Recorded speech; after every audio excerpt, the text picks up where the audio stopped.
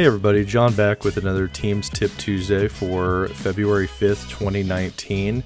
I just got back from another extra week of paternity leave last week, and it got me thinking about the next Teams Tip video maybe being about work-life balance and cutting down notifications on our phone whenever we are outside of work hours or whenever you're on PTO, such as a newborn bonding time. So to set this up, we want to use the Microsoft Teams app on our phone. Microsoft Teams is available for iOS and for Android, and if I simply launch that on my phone and I'm already logged in, you'll see up in the upper corner I have some options. One of those options is my notification settings.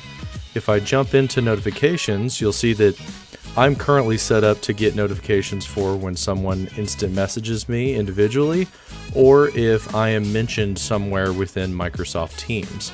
And that's only when I'm not active on my desktop application.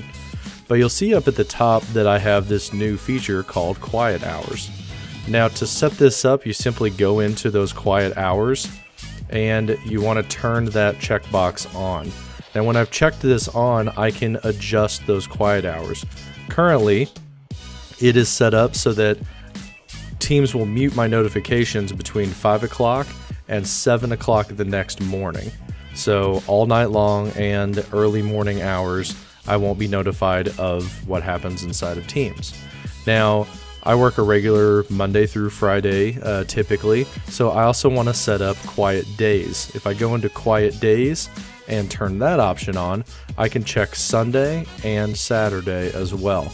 If you work not a regular Monday through Friday, but you maybe work Tuesday through Saturday or something like that, you can just mute those days that you're not working as well. So now I won't be notified on the weekend, and I won't be notified in the evening or early morning hours on a weekday.